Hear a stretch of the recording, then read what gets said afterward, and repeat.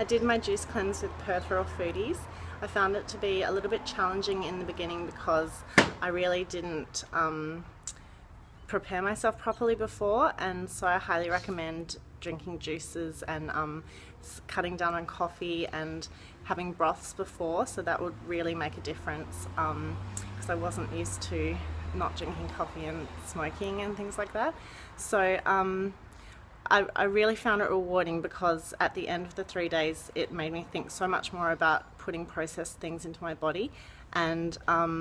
I definitely think more about what I put into my body now, so it was so worth it.